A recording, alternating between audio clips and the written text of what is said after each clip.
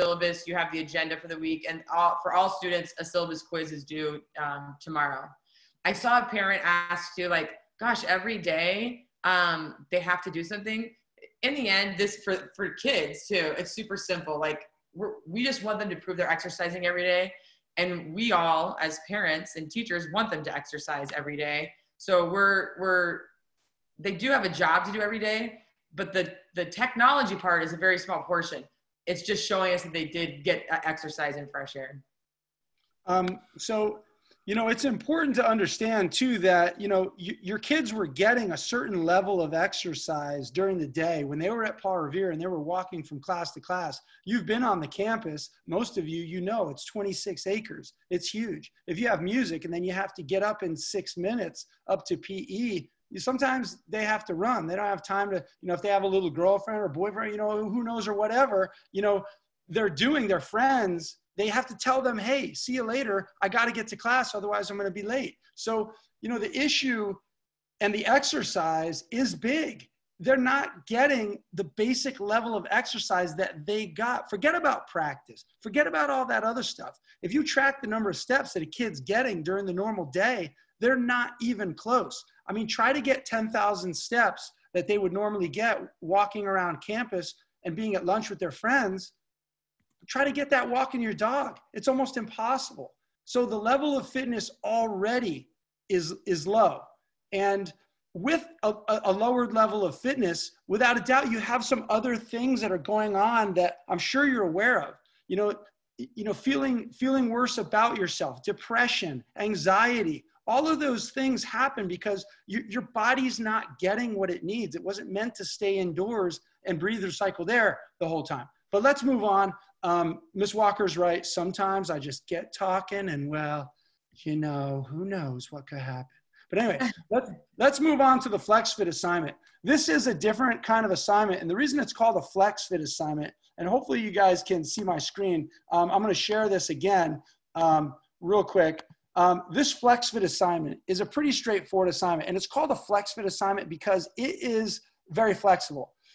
It is theirs. It's asynchronous. So we're giving them the guidance in the beginning of the week, and it's their job to go ahead and get this done. Now, their homework this week was to find a safe spot in their home, maybe outside in their yard, you know, maybe on the roof deck. I mean, who knows where? You know, if you have an apartment, you know, pick an area that's quiet, not an area where, you know, because this is going to be, you know, something that they're going to do, someplace they can work out, you know. If they don't have anything like a practice, they can use their practice for this time. If let's say they go out and they have soccer practice, or say they like to surf, and you know, after they're done with their school, they're like, look, my parents come home, they're gonna bring me someplace. I got an opportunity to do one thing. And I got dance class. How do I do it? You can use all of that for this. If you've signed up for a pep class, you can use it to fulfill this assignment. We just want to make sure they're getting that 30 minutes of exercise. And those instructions for this Flex Fit assignment are in exactly the same spot that you saw Ms. Walker do for the running assignment. It's in your Flex Fit assignment folder on resources. And you should know how to get there. You can see it from your parent account as well. Now, let's move on. Now, keep in mind, we're doing a Monday, Wednesday, periods 1, 3, 5 right here. Now, Wednesdays, this is a fitness day like they were used to. We are actually going to be, I mean, imagine this, live from the Revere Rider Dome. It's fitness day. The fitness day, we're going to be teaching in the gym. The kids, obviously they won't be in the gym. They will be in their living room, in your living room, in their room, in their yard, up on a deck. Who knows where they're going. But that's where they are going to do this fitness day. And we've taken all the thought out of it for them. They don't have to figure out what they're going to do. All they have to do is they have to show up and have their camera on. And we are going to be working out. That's right. You're going to see Mr. Kirby doing some planks, following it with his mobile device, going up to the next station. The music will be playing. 1 minute on the music. As soon as it stops, take a break, take a breather. Let's move to the next station. All right, Mr. Kirby, what is it? It's going to be wall sits. All right, guys, wall sits. Let's do it. Find a clean wall. Let's go. We got 1 minute. And then this is where I talk. I have like a German accent that I do. And I say, where there is no pain, there is no gain. And I say this to the kids, and sometimes they laugh, but I don't know, maybe you're laughing, maybe you're not. But that's what we do. And then the music stops and they continue. They go through 10 to 12 of these exercises. And then we usually finish with a sunset run, which is a run that is designed, it's really actually 430 meters. I know because I've measured it like a ton of times, but they're not going to get that. So we're going to do some kind of cool down activity for these guys. It's going to be some kind of yoga stretch. It's going to be maybe a stretching, and we're going to talk to them. And while we're talking to them, we're going to be giving them knowledge about their body. What's going on? What just happened? Did you burn calories? How does that process work? And then they're going to be quizzed on it on Friday.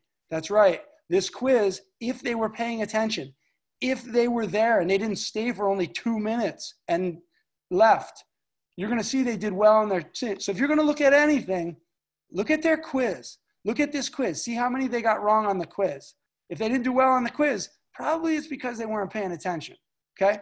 Now, another FlexFit assignment. So you can see synchronous, synchronous, asynchronous, asynchronous. Okay. And then Friday, you guys all know, I mean, this was hot off the press today. I mean, maybe you knew it.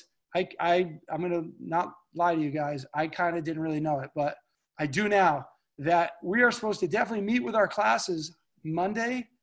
I mean, Monday, Wednesday, Friday period, or Monday and Wednesday classes, 1, 3, and 5 will meet tomorrow on Friday. And then the next week, periods 2, 4, and 6 meet on Friday. So it's not every week they have to meet on Friday. It's every other week. And I know you're thinking to yourself, like, what? Wait, what? Who designed that? Like, wait, what? So it's because they need a certain number of minutes. The district and the state want them synchronously discussing things with their teachers for a certain number of minutes. And we're trying to comply with that and give the kids structure at the same time. Anybody else have anything to say? So I just don't keep talking and talking. But well, I did see like a couple parents. What are the questions? A couple parents mentioned, one was asked, like, if you have a 6th grader and an 8th grader, 6, 7, and 8, it's all the same assignments, but the due dates may depend on what period they have. Because you can see with the matrix he has up there that 1, 3, 5, 2, 4, 6 have different due dates. It's all the same stuff. Also, somebody mentioned there may be a teacher too that don't have this in their syllabus folder yet or in their parent folder, but by afternoon tomorrow, we'll make sure every teacher has it in there.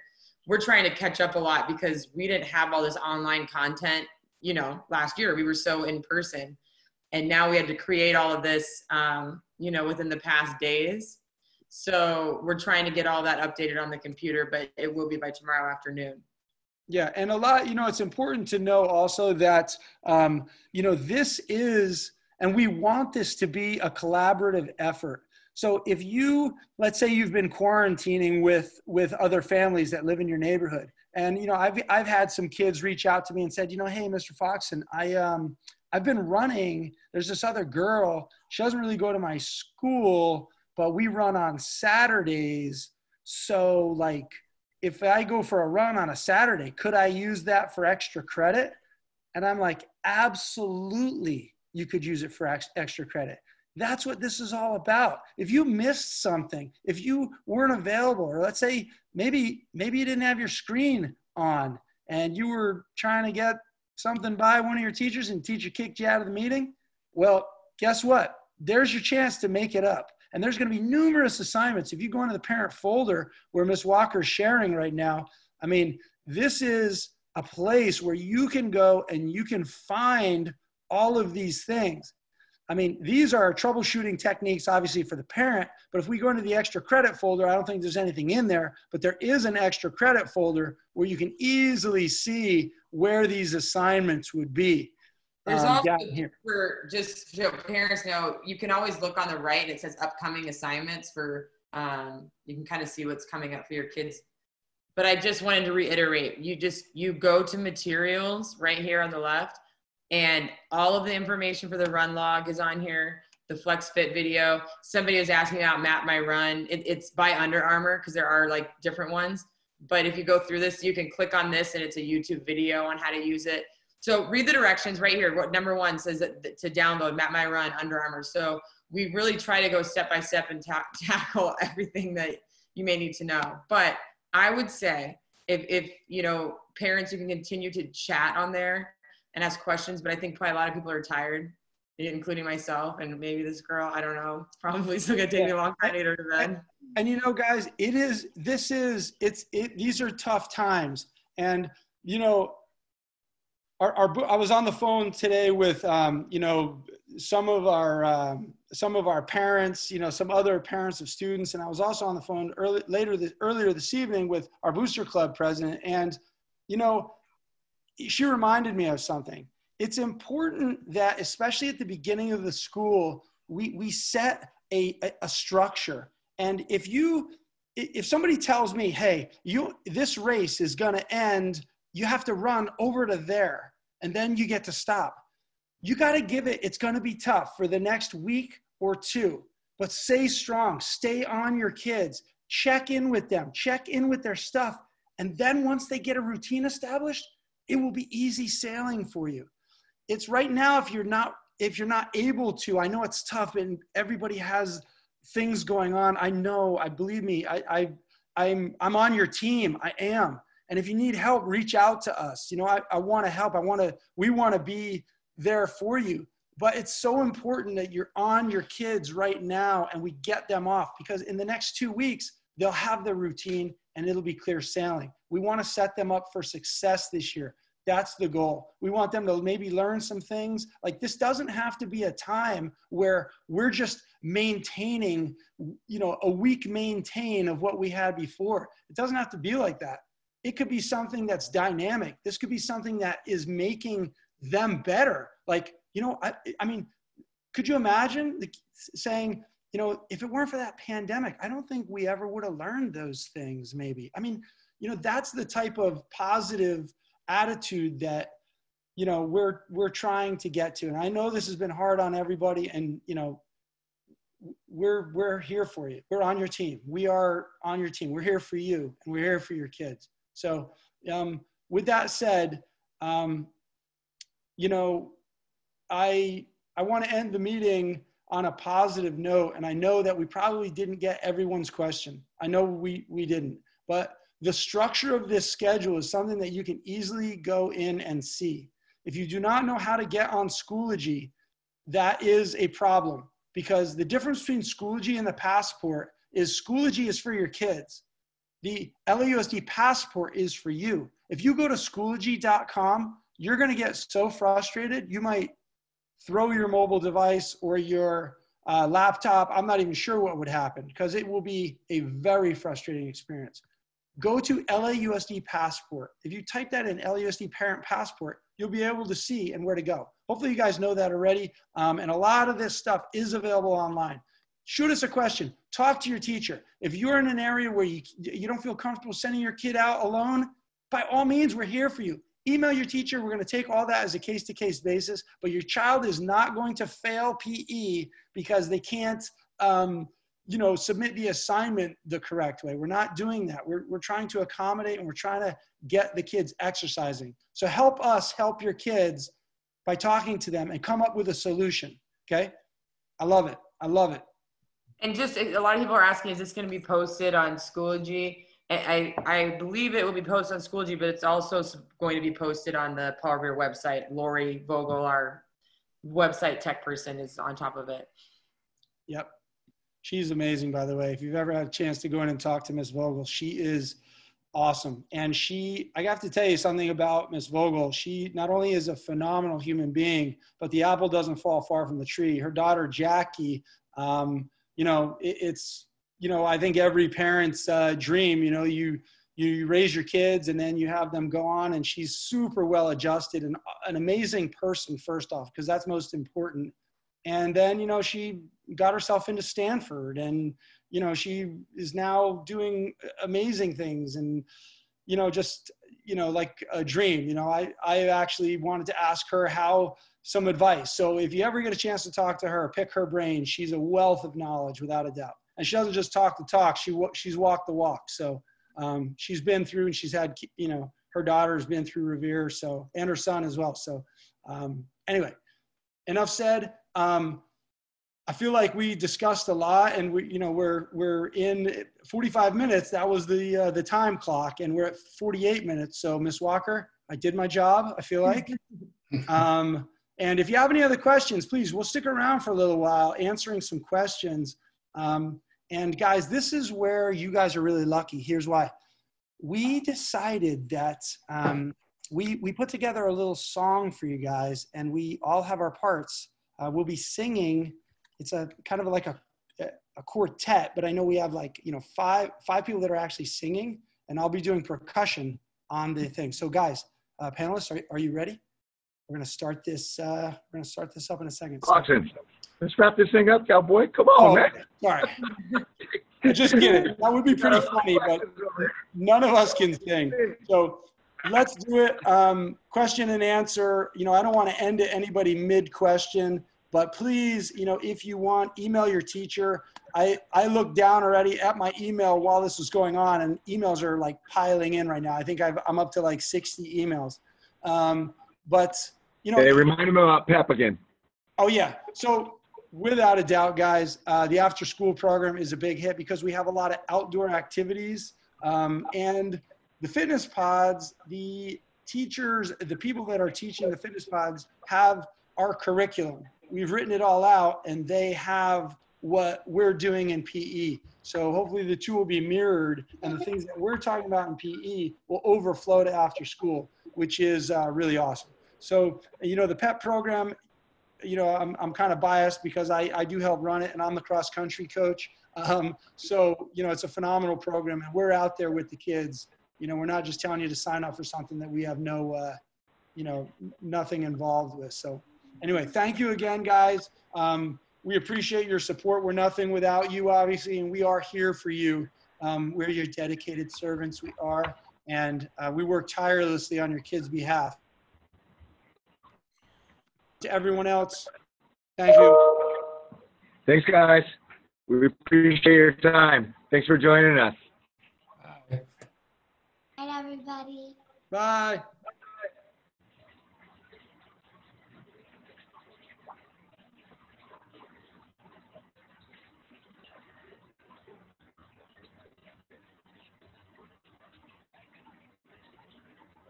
Wow, some of these questions are awesome.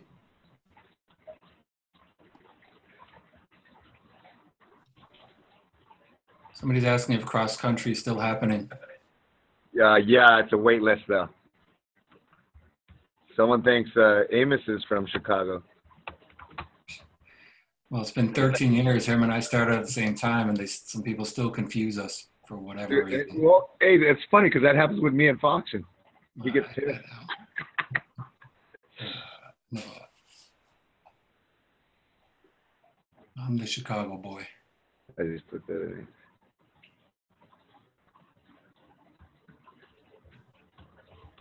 You got that? How do you get on the wait list? Yeah. Got it. Okay. All right. Got a couple good ones. All right. We'll get some good ones.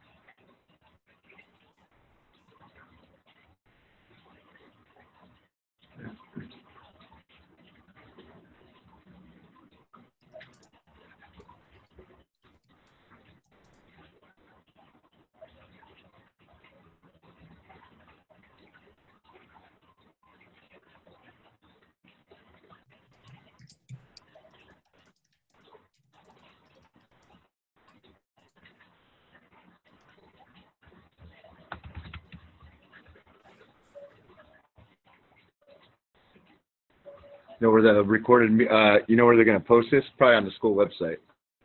I think. Yeah, I think that's what Walker said. It'll be on the website, and I don't know, Fox, and you putting it on Schoology or somebody putting it on Schoology? Can extra credit replace weekly assignments? No.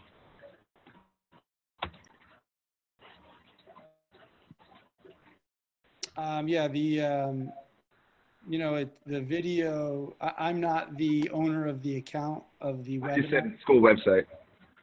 Yeah, school website. So hopefully we can get that up. Yeah, there is a possibility there's an outside shot. I don't want to say that on the record, obviously, but there is an outside possibility that cross country could have a second session Tuesday, Thursday. I was talking to another couple of coaches. And there's Are you talking to me? Yeah. Oh, yeah, dude. I mean, I think so. Mello, for sure. She wants to do it. We get 2 people out there. We can have another 20. Yeah. So that may be a possibility, but I also have a Coach Twist from Pally High. Oh, wow. Okay. Yeah, she was, you know, her kids are here at Revere. So, Oh, wow. yeah, she's amazing. She's, you know, I mean, second to none, without a doubt. I mean, I'm not saying she's better than me, but I'm saying she's pretty close. No, I'm just kidding. But yeah, so we can check that out. But anyway, hey, I love you guys, and I just want to say that because I feel like we don't say that enough to each other. Thanks, dude. Hey, what's up with that pod? So should we make that pod? Yeah. Oh, wait, real quick. Wait, I'm sorry. When's the 5K run? 5K run is. Or where? Well, it's virtual. Oh, that's right. Yeah, it's a virtual 5K. That's right. I'm sorry. I won't tell Fatih Adeli that you asked that.